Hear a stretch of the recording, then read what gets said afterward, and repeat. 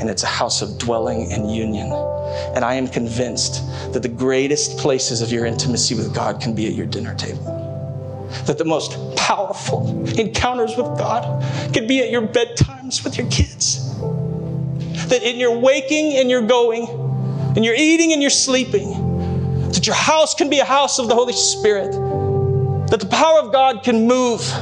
That your neighborhood literally has a lighthouse and a witness of the kingdom of God because something has happened in your home. Because this is what God's dream is, to dwell. To dwell. And he doesn't like doing it at 10:30 on Sundays. He likes doing it in you wherever you go. And he wants to mark your house. He wants to mark your house with a supernatural reality of his love, of his faithfulness, of his kindness, of his mercy, and his hope.